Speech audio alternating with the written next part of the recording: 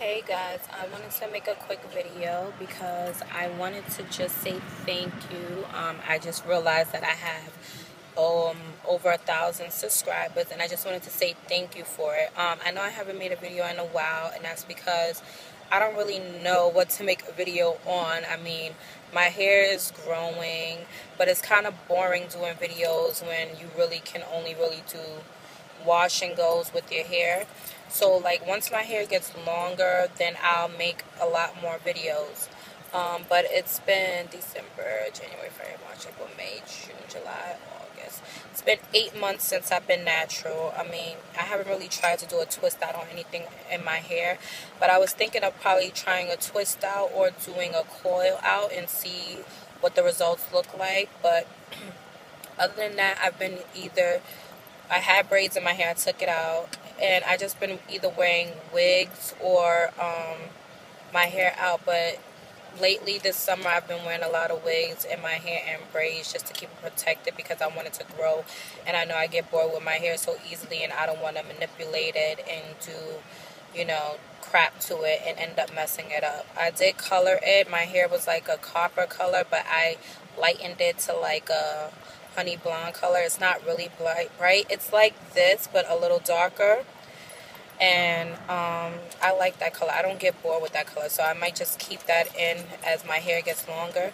Right now, this is a wig that I have on. It's a natural wig. I have this one, and I have another one like this, which is dark brown with caramel highlights. I love it because I just put it on, get up and go, and it's easy to maintain and take care of. It's not human hair. It's synthetic hair. I got it from a beauty supply store. It was only $22. And the other one that I had it for over a month, and the curls are still popping. You can wash it. You can use heat to it, I think up to 400 degrees to keep the curls intact. But I love it. It's easy. It's cheap. I put it on, get up and go when I don't feel like doing my hair, and a lot of times I don't feel like doing my hair, so I just wear it. I don't remember the exact name of the package that it comes in, but the name of the wig is Milan. And I can't wait till my hair gets back this length, because when it does, I want to do my hair in this exact color. The front bang part is a blonde, and then the ends is like a copper reddish brown, and then all the way at the bottom is like a dark brown.